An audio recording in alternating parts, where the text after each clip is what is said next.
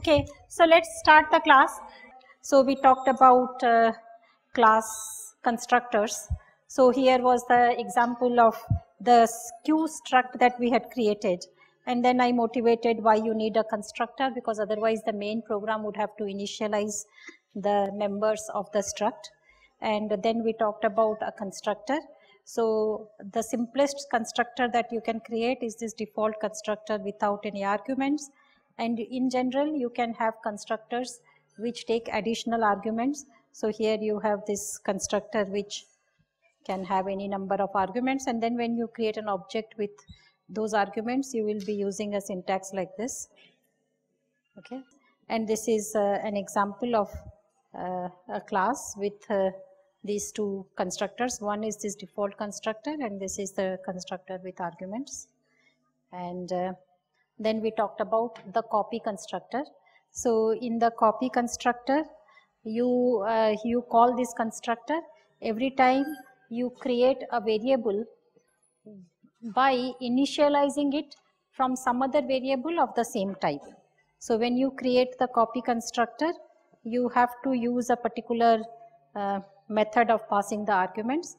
So you have to use a const, and then you have to pass the argument by reference. This is very important. And then you can do anything you want inside the copy constructor. And this is the copy constructor. Yes. Okay, so are people following the discussion which is happening on Moodle? Somebody asked a question about why is the copy constructor not called in the return statement, and the follow-up responses have also been correct.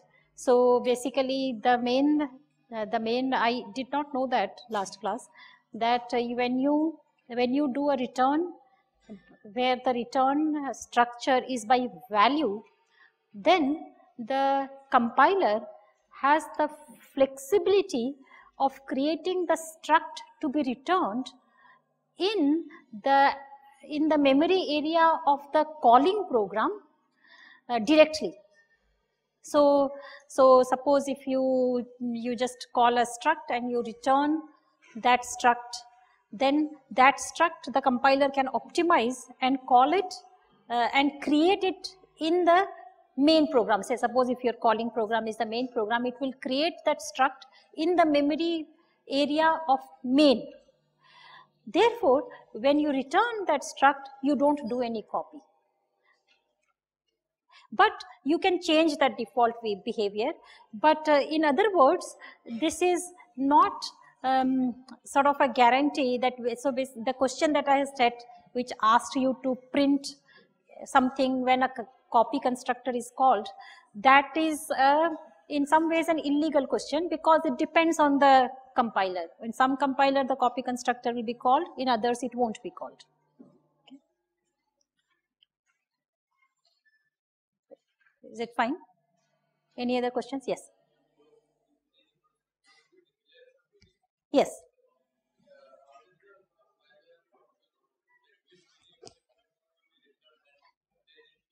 Because the compiler is not one pass. It looks at the whole function, and for very simple functions, it knows that, oh, I just created this struct within a scope and it's just going to be returned. So the compiler can do, sort of things which produce the same result.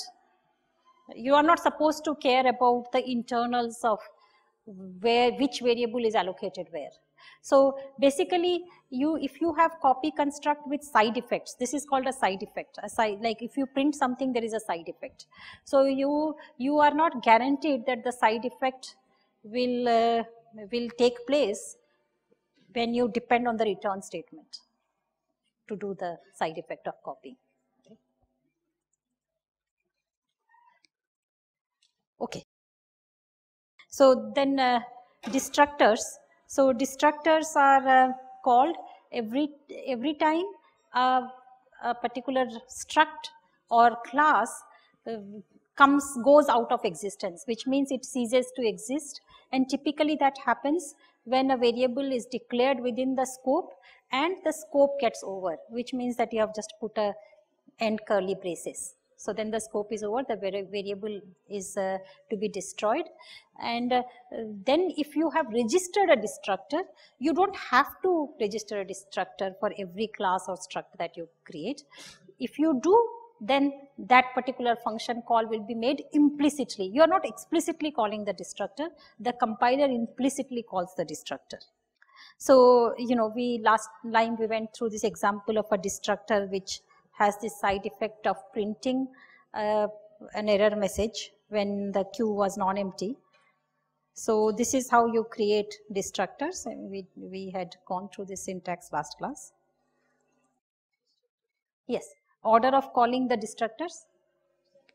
Yes, so actually last class we discussed this question, that when you have multiple variables declared within the same scope, it appears, actually this part I have not double checked whether it is part of the compiler rules or whether this is something that we are observing only on Pruter, that the variables are destroyed in the reverse order of their creation.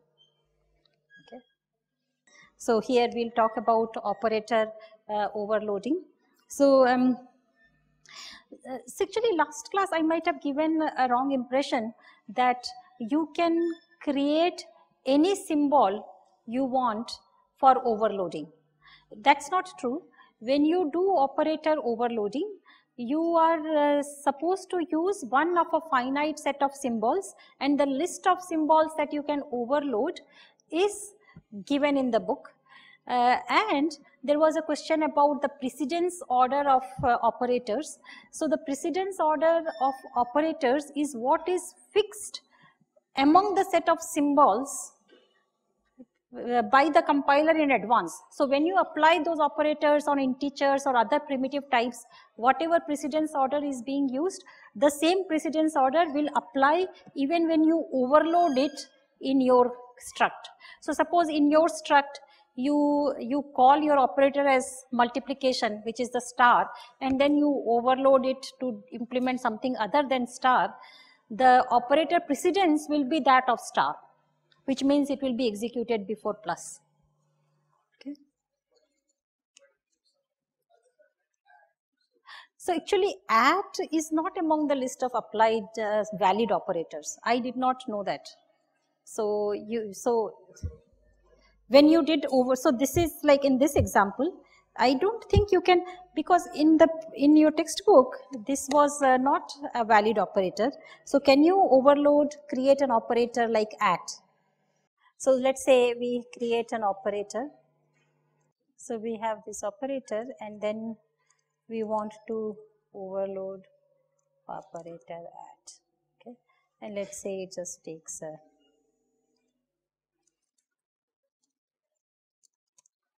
it doesn't matter what, we will just return star this. Okay, so I don't know whether this is allowed or not. Let's see.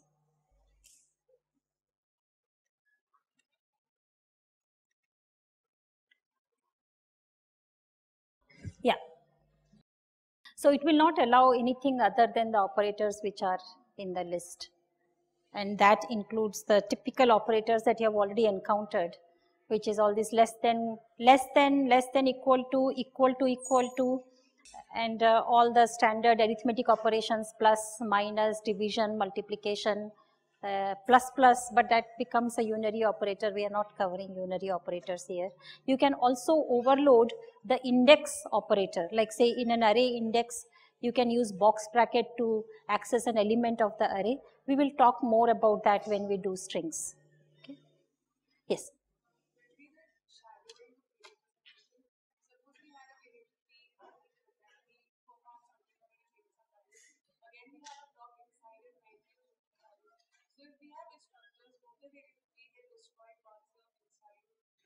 Scope is no, because so the question is, suppose if you have an outer block where you have created a variable and now you reuse that name inside an inner nested block, when you reuse that name, does the outer scope variable get destroyed? No, because that variable is still in existence. Its memory is still reserved for that variable. So when you come out of that inner scope, the variable is still available for you to use.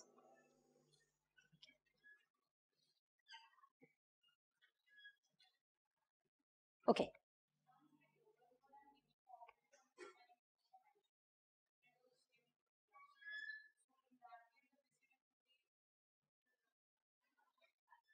So if you do multiplication, so the compiler just looks at the multiplication symbol, which is the star symbol, and decides that it has higher precedence than the plus symbol.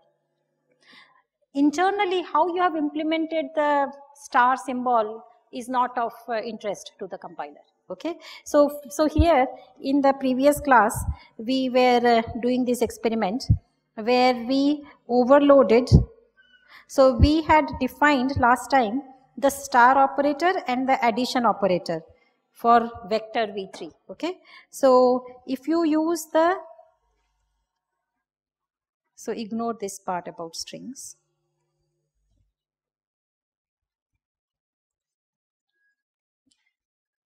So suppose now we have created say out equal to say s dot x, and you remember this was the ut times at square by 2. We have this equation and we have overloaded the plus and the multiplication operator, and in this case the precedence that is followed is the precedence order of multiplication having higher precedence over additions. So you will first do this multiplication, then you will, and within the same precedence you go from left to right. So next you will do this multiplication and then you will multiply the result with this. It's not like you will first multiply these two scalars, oh it's an easy thing, let me first multiply this and then I will involve vectors. That won't happen. Okay, so this is the precedence order, and when you execute it, for example, this does the right intuitive things in the sense that u is multiplied, you know, you do ut plus at square by 2 and you get answer as 210. Okay, now let's say we think that what's there in a name, that's not true. Suppose now we use the same logic but we replace, we are going to use the minus symbol for actually implementing multiplication. Okay, so how you have implemented the function remains unchanged. It's just the symbol used for representing multiplication has changed.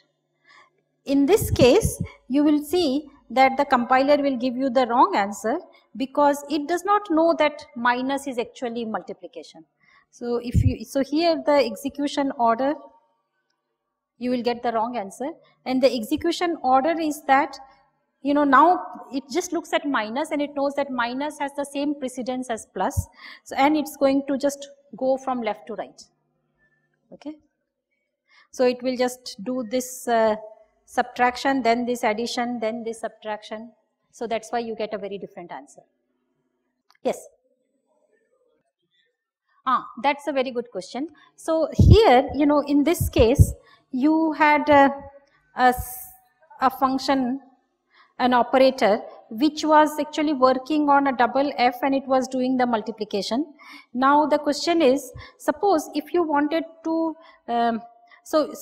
this is convenient because whenever you define an operator, then the left hand side is assumed to be a struct on which you are calling whatever is there on the right hand side.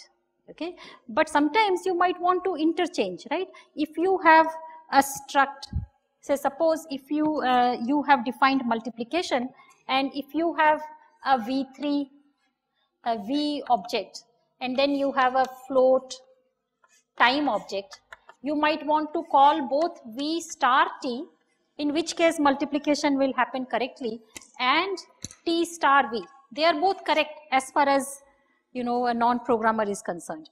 But the implementation is very different. In this case, you know that you will just have to call on the v struct the operator star with the argument as t. Okay. Now in this case, what should you do? Because there is nothing defined between a float and v3. You know, the rule for operators is that it will always apply on the left hand side the function where the symbol makes sense. So in this case, you will get a compile error. If you don't want it to give you a compile error, then you need to actually create a new operator which can handle a float and something of type V3. Okay, so that operator can be created as if it's a independent function.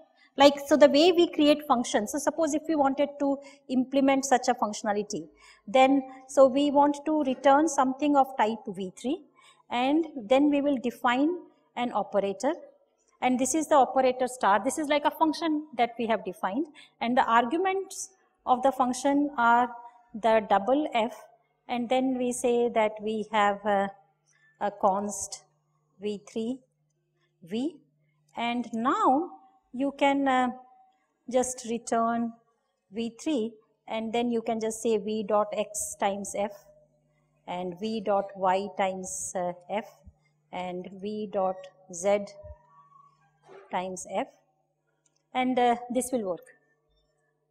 Okay, now so this way you can, now you can also write, so instead of, so let's go back to our same multiplication notation.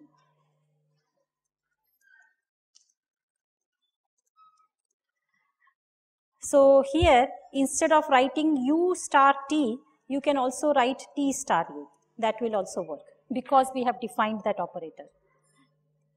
Okay, if you want to know which star is being called, we can just say method 2 called.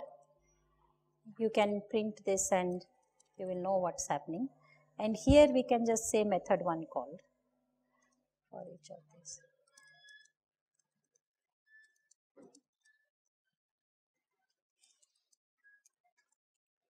So you expect 1 call for method 2 and 1, 2, 3 calls for method 1.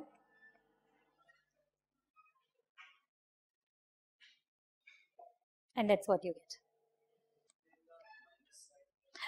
So the minus sign was a hack. I was trying to explain that operator precedence, in when you, even when you overload operators, the operator precedence is what is determined statically by the C++ language, that the star symbol always has higher precedence than the plus or minus symbol. What I was trying to show with the minus is that instead of star, if I use minus, then the precedence of minus and plus are the same, and then the expression will be evaluated from left to right.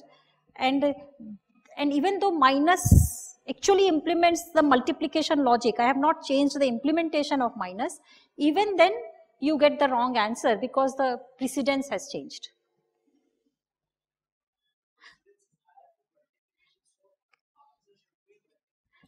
Yeah, but when I had redefined, so it's not like the compiler knows that minus for struct is actually multiplication. It does not understand so much. It just takes it literally, that the symbol, it just looks at what is the symbol, whether it is star or division or plus or minus.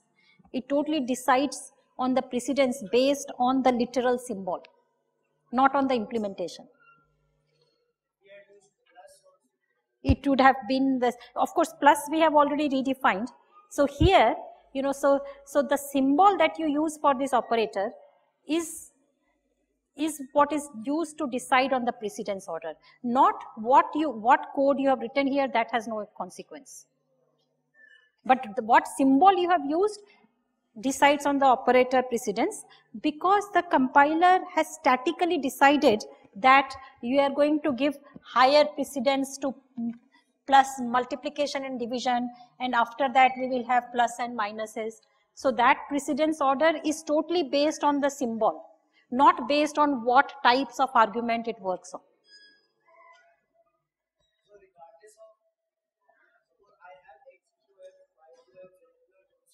That is not, that is ignored. That is not, that is ignored. Yes, what the symbol you use, that is what decides on the operator precedence. Because it is fixed that the particular star symbol has higher precedence than the minus symbol. Okay? Yes.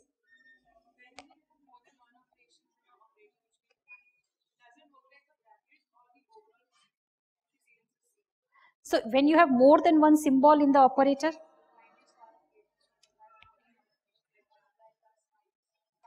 yeah, but that would be a different, because operators are only defined over binary arguments, right? So that will be another operator. Yeah. So in method 2, so this is a multiplication operator that I have defined between, on the left hand side having a double and on the right hand side having something of type V3.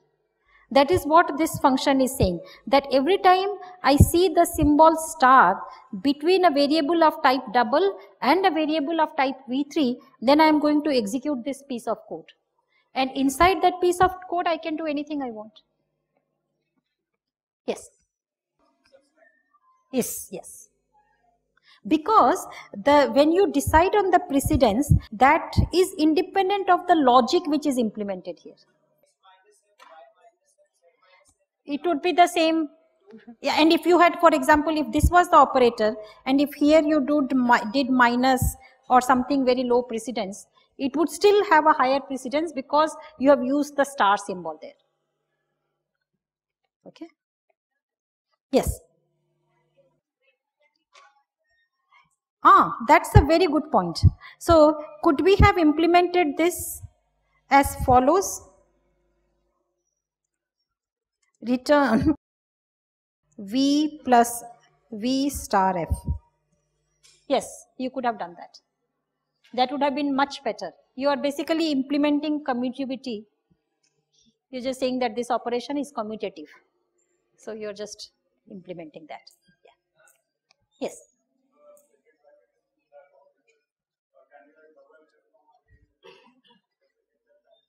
Here, yeah, it can be anything. You can actually overload. So suppose it does not even have to be a, now the question is, if the compiler has already, so you are overloading that, it should allow you to overload. Let's see. So then you are trying to return something of type, say int, or what do you want to return? The return type? Double. So this should work too.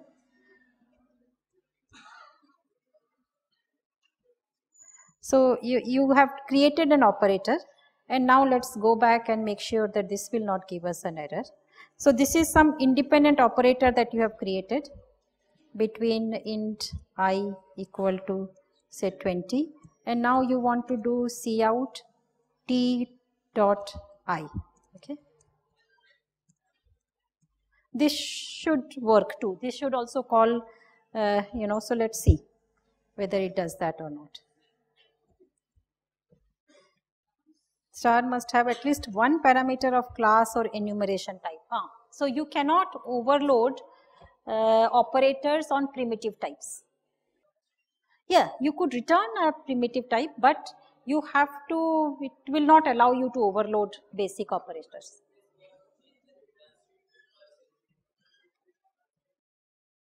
No, we have changed the return statement. See here, I changed the return type to double. I am just returning V times F. That's okay. Yes, but this is over. I am now calling it between, yeah, and it's not allowing you to do that for primitive types.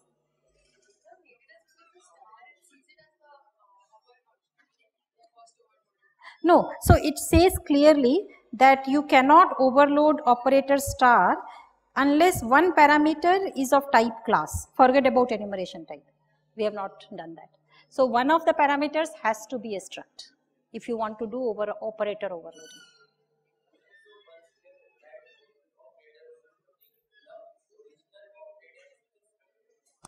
Well, there is no original operator defined over that struct because you just created that struct.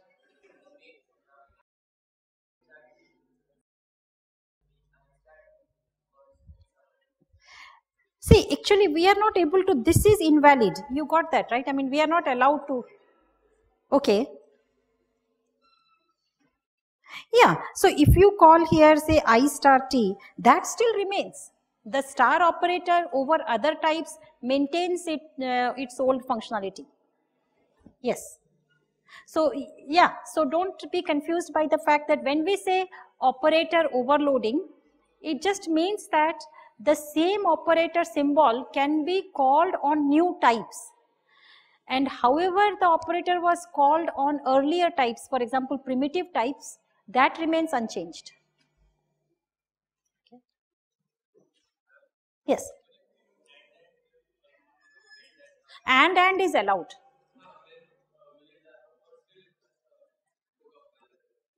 Yeah, I think it will still throw, because that is also not a, yeah, I would pretty much, I would guess that it will throw a compile error. If you call, say, and is defined over Boolean types, and now you want to define it over a float and an int.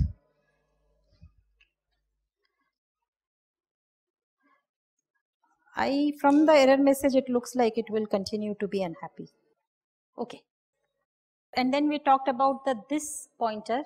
Many people were confused about the this pointer. Think of this as a fixed member of any struct which contains the address of that struct. Of course, when I say address of the struct, what I mean is that address of a variable of that struct type. Okay.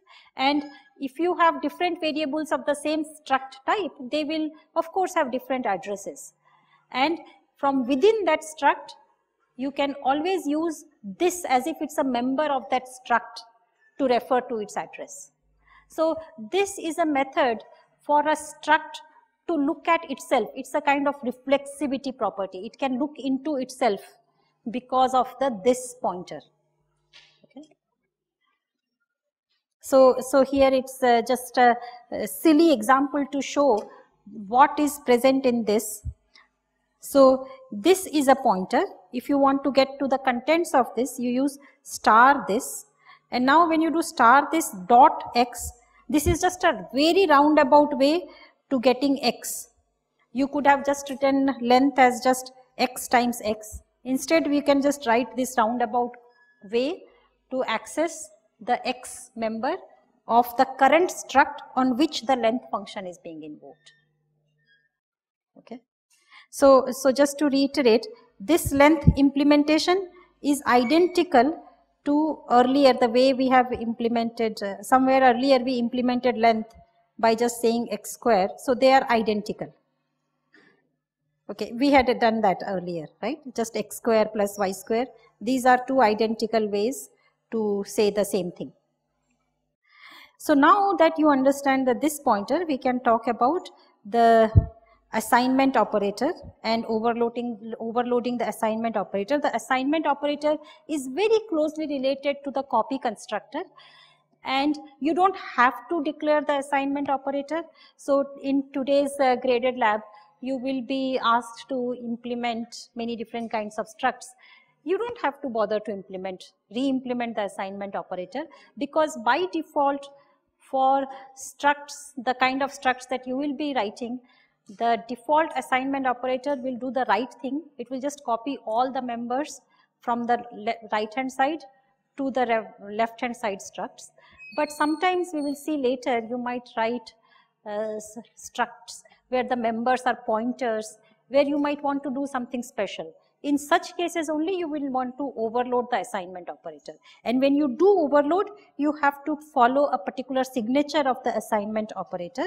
The first requirement is that the return type of the assignment operator is a reference to the left hand side variable. So with that, we have say in this case the Q operator. For the Q struct, we have defined, overloaded the assignment operator, and notice the return type is a reference to Q struct, and the right hand side is again a reference to something of type Q. And then what you return is basically star this. With this particular definition of the assignment operator, when you return a value, you are not allocating any extra space for the return value, because the return value is just returning a reference to the object which already exists. So access control was very simple. Unless you have questions, I am just going to flip through those slides. Yes. Public and private is to enforce discipline in the usage of classes, so that the whoever is implementing those classes has the freedom to change the internal organization of the class without affecting how it is being used. So, for example, you might have implemented the Q class and you currently say used an array to store the elements, and very soon you are going to hear about vectors, and they are so much more awesome than arrays, and now instead of arrays you want to say use vectors. So then somebody who is using the queue and just doing inserts and removes in the queue should not need to know that internally now you don't have arrays but now you have vectors, because to them what matters is that you have something where you can add object and from where you can remove objects. So that is if you declare your members as private, then you have the freedom to change the array to a vector later without affecting the code of people who are using your class. Okay.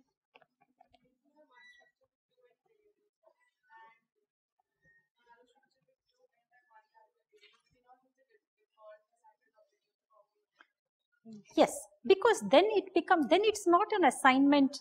You cannot do assignment from any type to any arbitrary type. You will get a compile error. Yes.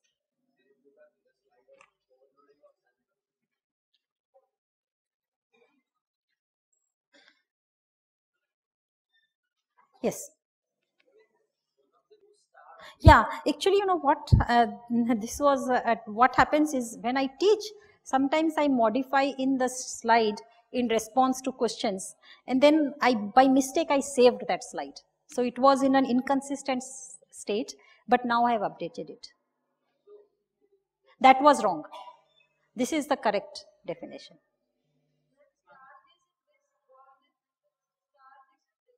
No, this is a pointer. We talked about pointer variables, right?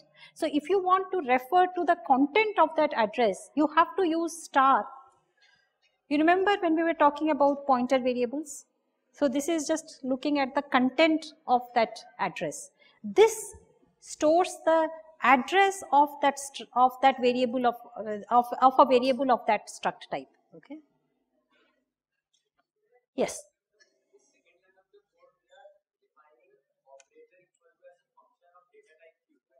Yes. Here, there, because we don't want to create a new copy for the return type. Most of the time when you create an assignment, you know, the main reason we return a value is in case you want to do cascaded assignment, right? So suppose if you want to do something like v1 equal to v2 equal to v3. Okay, these are three variables. So now you do this first assignment, and the first assignment has a return value which is a reference to v2, and that will be passed as argument to this second assignment, and then the values will be copied over and you will just get a reference to v3, but thereafter no one is looking at v1, right? So that is the default. Most of the time you just do an assignment, you don't look at the result of an assignment, so you don't want to make a copy for a return type. So this is a very efficient way to do an assignment, so that you are able to refer to do this cascading without too much overhead. It's an efficiency concern. Yes. No.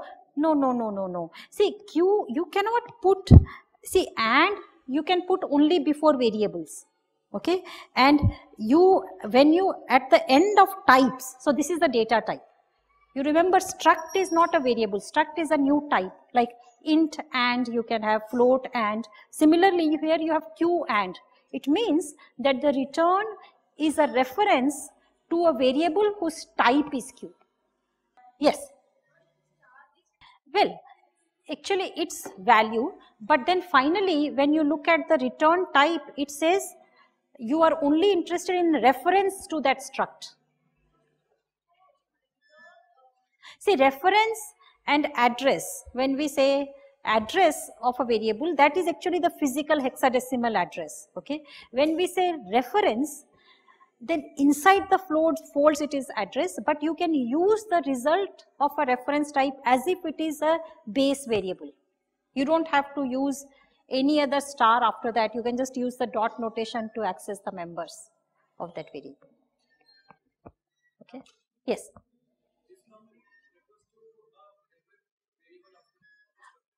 But it's not explicitly declared as a member. The compiler provides it to you as an aid. Okay, but you don't explicitly declare it. It's always available to all struct types that are created. Okay. Yes.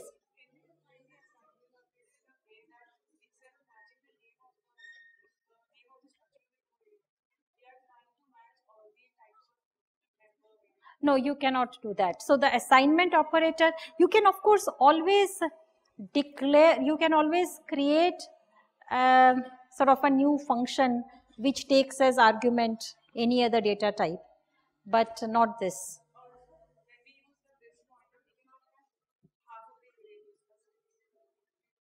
No, you can, once you have decided to overload the assignment operator, you can always assign, copy some members and not copy the others. That is up to you.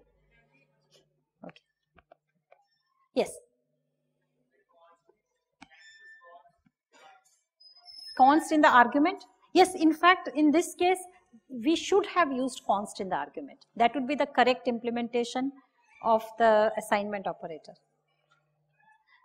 I think both, whether you use const or not, both will work, but the correct thing would be to use const. Okay. Yes.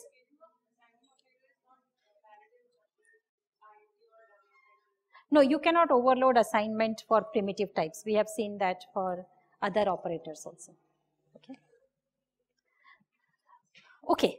So now let's talk about input-output classes. So these are two classes which are provided by the compiler for you to sort of input and output things, and these are special classes in the sense that, so the class is of type iStream. So cin is a variable whose class is iStream, and cout is a variable whose class is oStream.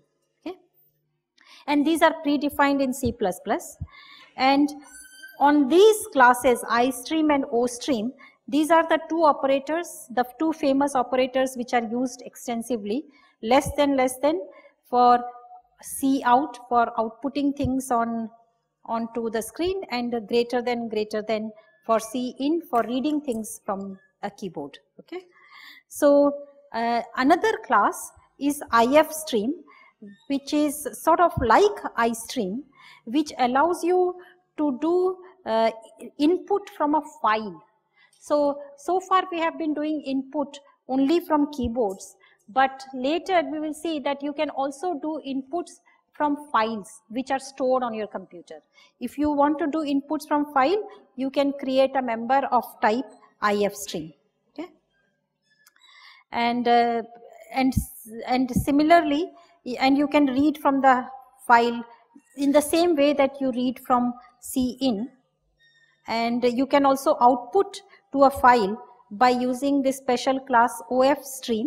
This is also a class like oStream, and you can then write into file like in the same way that you write to cout. Okay? And when you use these special classes, you have to include a special header, like say fstream if you want to use ifstream and ofstream. So here is an example of file IO that you can do. So you include fstream in your program, and then you do ifstream, and in file, this is a variable that you have declared, and in the constructor you have to give a name for that variable. So this can be any arbitrary string, so you have given this as the name.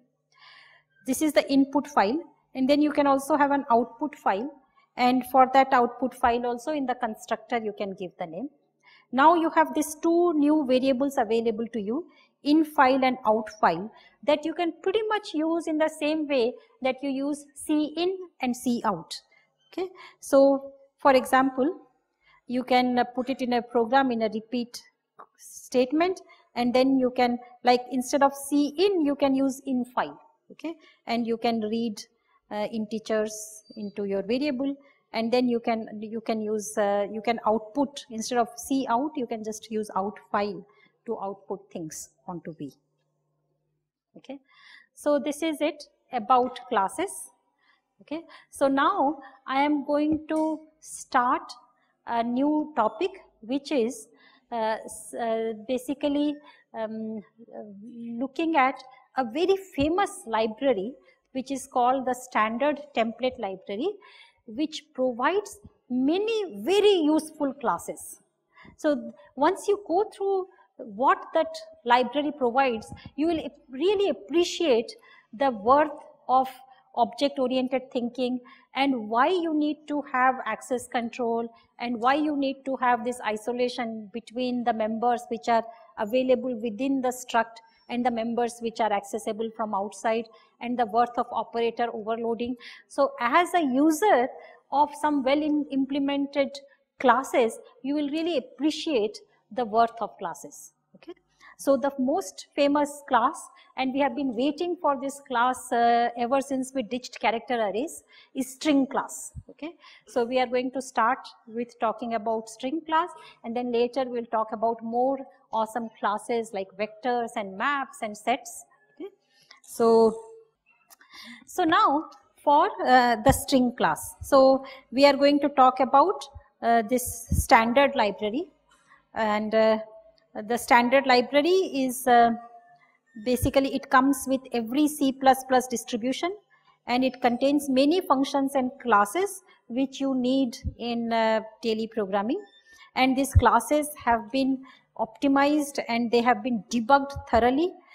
So if you use them, then you can write very compact programs, and they will also be typically efficient, because they are very clever about how they manage memory, and everything, like, you know, searching and all has been implemented with the most efficient algorithm possible.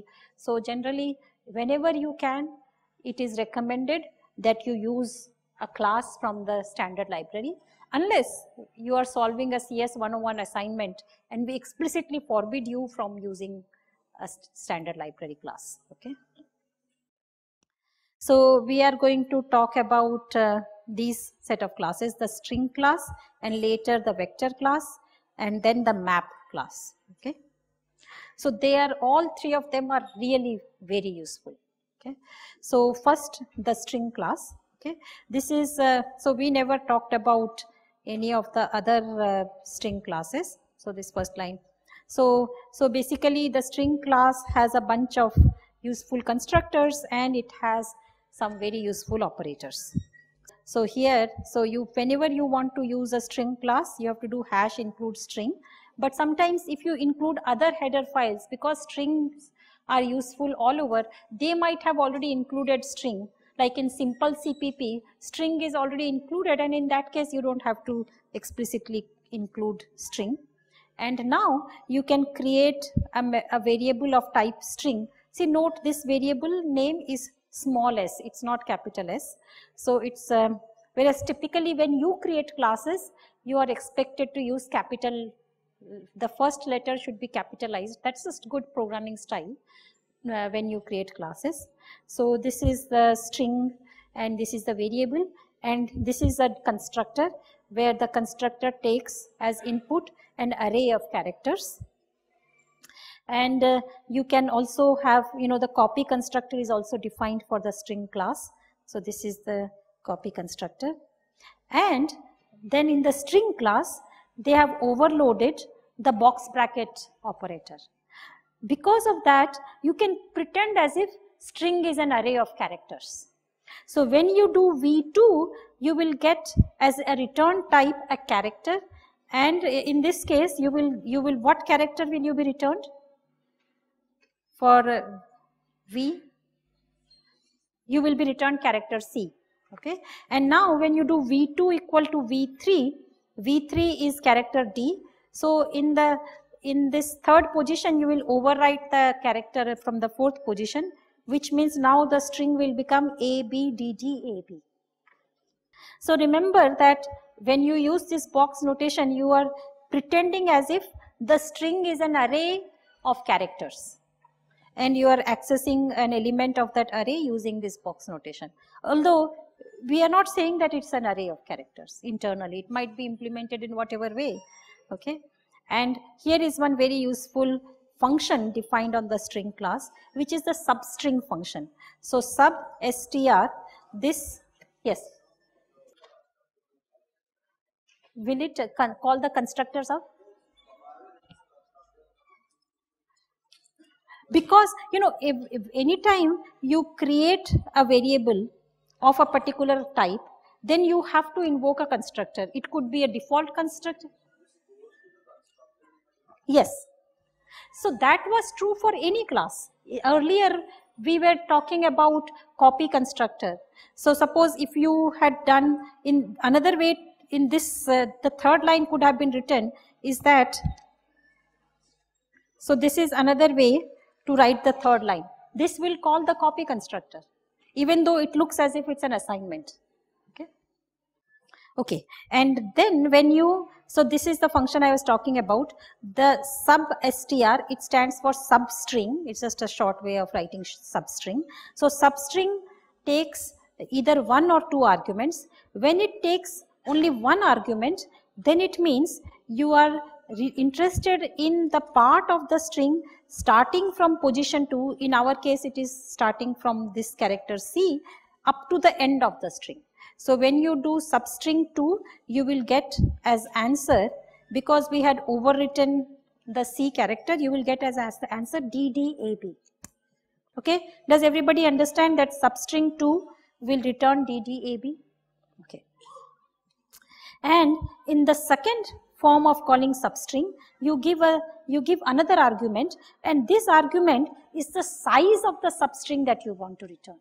It is not the ending position of the substring, it's the size of the substring. So it means starting from B, you will be returning 3 characters, which will be B, D, D. So this is what you return. Yes.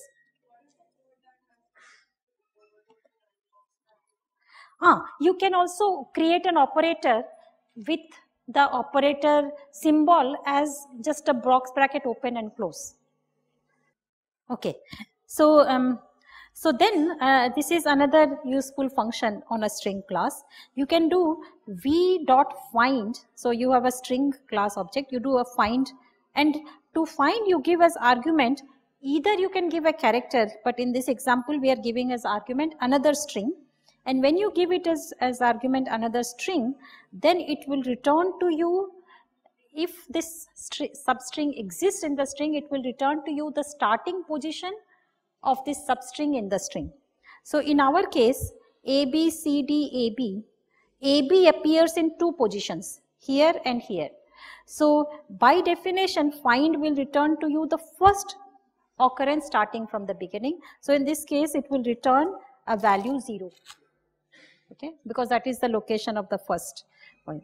Now, if you, so after you have found it at location 0, suppose if you just do, you call again find with a location, you can give a second argument, which is the point from which you will start looking for the substring.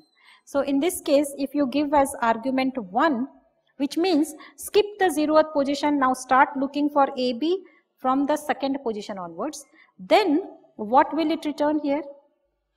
What will be the value of J? 4, because this is where it occurs next. Yes. Yeah, if the part isn't present, then you return a special symbol, which is again defined in the string class. This is called string : n pose. This is a special thing which has been defined in that class. Okay, so this particular this is like a constant, and there is a type for every constant. This one actually it would have liked to call it as unsigned int, but unsigned int is a very long unwieldy name, so it has created even a new type inside a string. There is a new type called size_t. So string npose is of type size_t. Another function in string is size and length. These are both equivalent functions. When you say s dot size or s dot length, this will return the number of characters in the string, and this return type is also of type size underscore t. Okay, because it just is a convenient way for it to say that it's an unsigned int. So you can pass a string by value, by or by reference, and there are many other useful operators defined on strings. You can do less than or greater than, less than, equal to, and equal to. And concatenation. If you just do one string plus another string, that will concatenate two strings. So the string class has like some 10 or 20 operators which do many cool things, which enable you to write very compact code manipulating strings. And before people were using string class, when you had to implement all of these functionalities using character arrays, there were lots of errors involving how should the string, and where do you store the length of the string. Imagine if you used a character array, then somehow somewhere else you have to tag along the length of the character array, or you have to have all strings of a fixed length. Here you have lot of flexibility in what you do with strings because of the string class. Okay, so does everybody understand the definition of find and substring? Yes.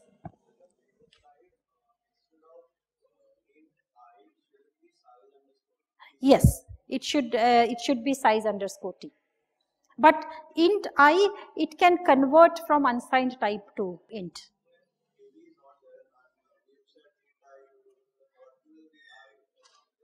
Then it will be, actually it will be -1. So basically unsigned, but you're not supposed to interpret that. In your program, when you check for whether the variable is present or not, you should have checks of this kind. So this is the code that I commented out. Let me show you. So when you are dealing with string types, let's now. So here are some examples of string manipulation. So suppose I have a string here, and I read as input another string. So I do cin, this is my search string, and then I search for the string in my main string. So first let me ignore this part. Okay, I can do this check. If m is equal to string : npos, it means the string has not been found. So then it will say that. So yeah, I have just used it to be of type int, but it has done the type conversion. Okay. So, but the right thing would have been to call it this. Okay. So let's say now in the input I specify, say I am looking for BC. And so here we expect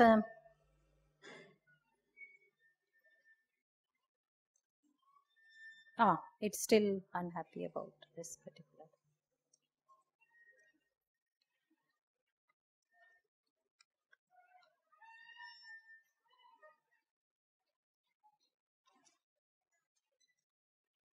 So it has found the string at position 1. And so I want to make two more comments here. So after it has found it in position, say suppose if I am interested in looking for the second occurrence of the string, then I can write this slightly convoluted code where I say look for first the string starting from the 0th position, and because I know that a second occurrence exists, I can do a +1 on it, otherwise it's an illegal operation.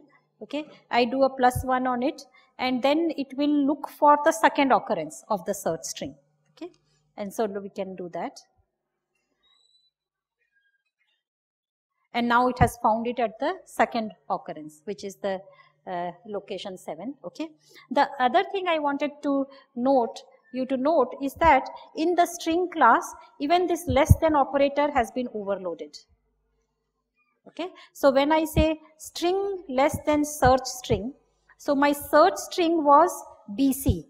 Okay, so BC is actually lexicographically it is actually higher than ABC, because ABC it starts with A. So therefore it returns a true, which is printed as 1 here. So in the string class, the less than operator has also been overloaded. Okay. So now when you call less than on these two arguments, you are essentially doing a lexicographic ordering of the two strings. So the two strings that we are talking about is this, and our search string happens to be BC. So lexicographically, this string, because it starts with A, will appear before the search string. So therefore, this particular Boolean condition evaluates to true, right? And that is what is being printed over here, 1, which is the true evaluation of the, yeah, that is called the lexicographical ordering of the variables. Yes, yeah, yeah. Yes, if you had, say, srch, you want to give it some variable, some string which does not appear in just number 1.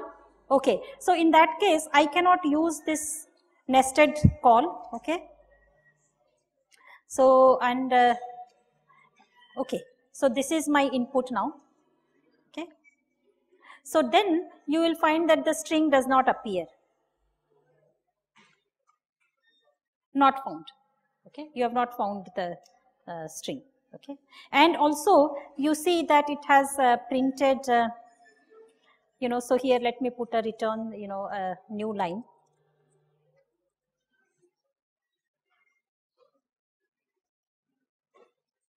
So now you've also, it has found that the search string is actually lower than, lexicographically, in the lexicographic ordering it is lower than string. Okay, she actually had questions. Yeah, the int type.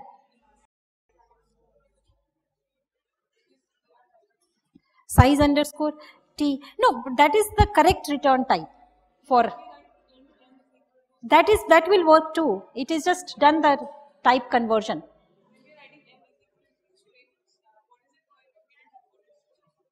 If you write m equal to, see in this case it is getting which is more expressive? I don't know. Yes. Yeah. Oh, okay. So that is important for people to understand. So what I was interested in is that I had given as a input, say BC, and I was interested in getting to the second occurrence of BC. Okay. So when I do a string dot find with the search string, if I don't give any argument, by default it will start searching from the beginning. Okay. And that will return the first occurrence of the substring. After it has, and the return is the starting position of the first occurrence. Okay. When I do +1, then definitely that match will not succeed. It will look for the next string after the first match, and that's how I will get the second match. Oh, okay. Oh, okay. So that is wrong. Oh, no. This one I just wrote it wrong. I just placed it wrong. But earlier it was placed here. Okay. Yes. Yes. Okay, I don't know. There is a fixed lexicographic order, and whether the ASCII code is lexicographical or not, I don't know.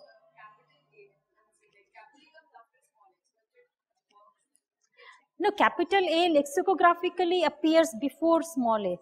I think so. No, so ASCII coding may not be consistent with lexicographic ordering. So there was somebody at the back who has not asked much. Yes, yeah. Yeah, ASCII and all. Okay. Yes, actually I am looking for rare question.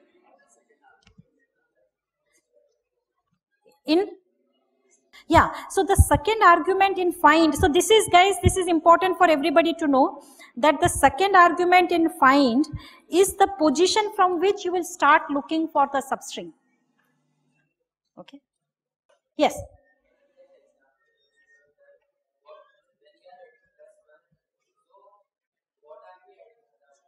So basically when you do the first call to find, it will return to you the position of the first match. And so in our case, the position of the first match is say 1. Okay. So when you do +1 to it, now that becomes 2. It means now you are asking find to look for the substring BC from position 2 onwards. No. +1 is outside the first find but inside the second find. So here, so it is inside this find. Okay, I could have written the code in a less confusing manner by doing it like this. Okay, so let's say, so we first say that size underscore t, the first match. So first match is this. Okay, and what I am doing is first match +1. Okay, so that is what you are getting as the location of the second match. Yes. It can be an integer or a size t variable. 1 and a, see, because we have read it into a string, 1 becomes a string. It's not an integer anymore. So a string is just of characters. A character can be a digit or an alphabet or a punctuation. 1 appears before, numbers appear before digits. Sorry, numbers appear before alphabets. Yes. Can we npos? Can I cover that again? Yeah, okay. So npos is the value which is returned when you call find and you do not get a match. So if I called say find with xyz and xyz has no match, then the value that is returned is npos.